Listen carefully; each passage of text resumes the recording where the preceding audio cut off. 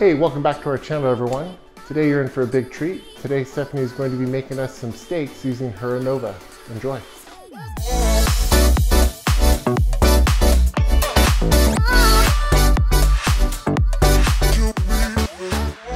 The first step in preparing our steak for the sous vide is we're going to give it a liberal salt on both sides. I use pink Himalayan salt, but you can use sea salt or any good salt that you have. Next, we're going to take our seasoned steak and put it into our vacuum seal bag. We're going to vacuum seal this. It just takes a few seconds, sucks up all the air and gives it a nice tight seal so none of the water from the sous vide bath is going to get onto our meat.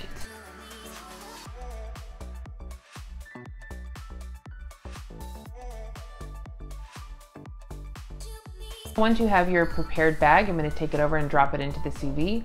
I have mine preset to 130 degrees for a nice medium rare steak. If you like yours a little more well done, you can bump up the temperature a little or down a little bit if you like it a little more rare. Once our cook time is up, we're going to remove the steak from our water bath and move it back over to our cutting board work area. At this point, I'm going to remove the steak from the bag and place it on some paper towels. We're going to get this as dry as we possibly can.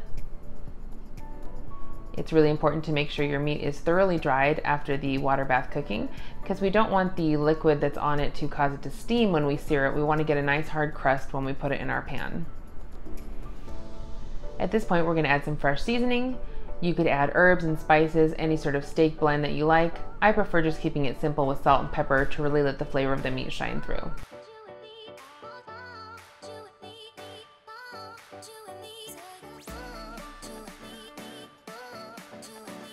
Now that we've got our meat all seasoned, we're going to put it into our preheated pan. Make sure that your pan is ripping hot. You almost want to see a little bit of smoke going, and you're going to let it brown for about a minute and a half on each side, just until a nice dark crust forms. Once you see that nice crust on both sides, you're going to remove it to your cutting board. After letting our steak rest for just a couple minutes, we're ready to slice into it and see our delicious cook.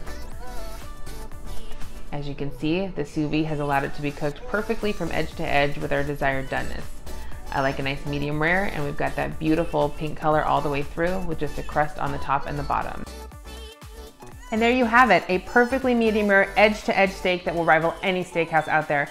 We like to serve ours up with a little roasted broccoli for an easy and delicious weeknight meal. Thank you so much for watching.